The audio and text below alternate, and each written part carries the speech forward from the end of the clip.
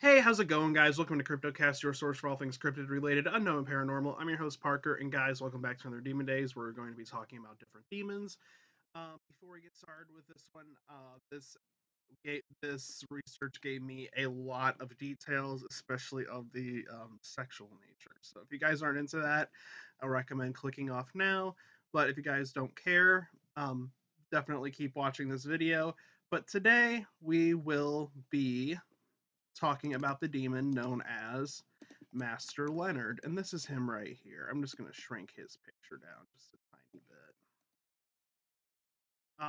bit. So if the name Leonard sounds familiar to you, you may recognize him from the movie known as The Witch, where he was portrayed as a black goat, which is one of the forms he does take. But let's talk about him first a little bit. So he's depicted as a three-horned goat with a black human face, but he can also take on the form of a human with three horns and a beard, wearing a soldier's uniform and carrying a staff. And we see that image kind of like right here from the Dictionary Infernal by Colin DePlancy. Of course, it's one of my favorite books. Really nice artwork of him, really good. I like this one.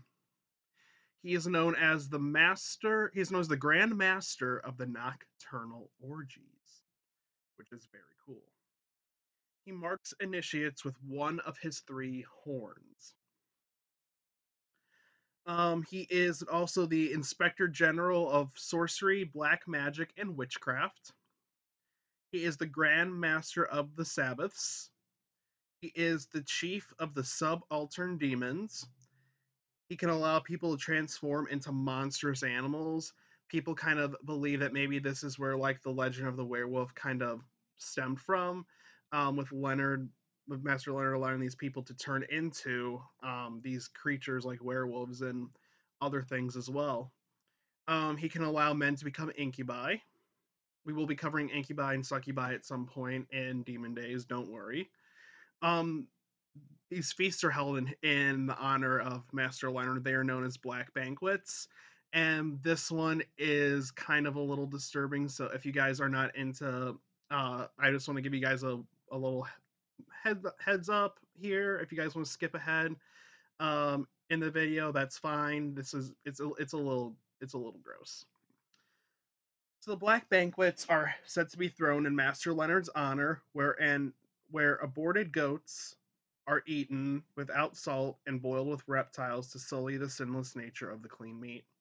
Now that's why I kind of gave you guys a trigger warning right here because it's aborted goat, and um, I don't know about that, but it's little personally not my cup of tea. Um, and then this is another one, another trigger warning right here. He is said to seduce young women and lie with them, ejaculating cold semen, and any child conceived of this union will be a stillborn as an offering to sin. Um, yeah, so that's there's that as well. He is the demon of witchcraft. Um, that's why I put him as, because if you have seen the movie known as The Witch, where he's portrayed as the goat of the same name, it's a decent, not the best, not the worst representation of him. He is portrayed as a black goat, and he did kind of persuade that girl to join the coven of witches, where they pretty much did nocturnal orgies and all that stuff. So they kind of got most of his lore right in that movie, but at the same time, it wasn't exact.